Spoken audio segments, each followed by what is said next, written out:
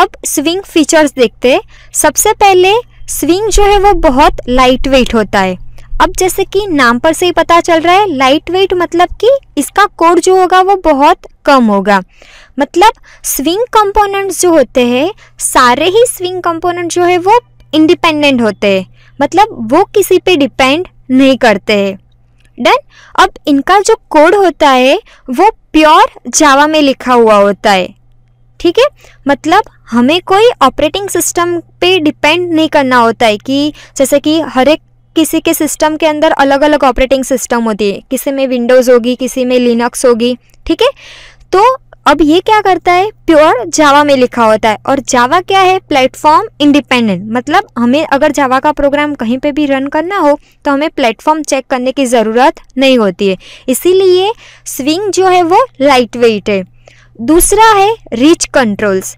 अब स्विंग जो है वो बहुत सारे हमें एडवांस कंट्रोल प्रोवाइड करते हैं, जैसे कि tree, table pen, slider, colour picker और टेबल कंट्रोल्स।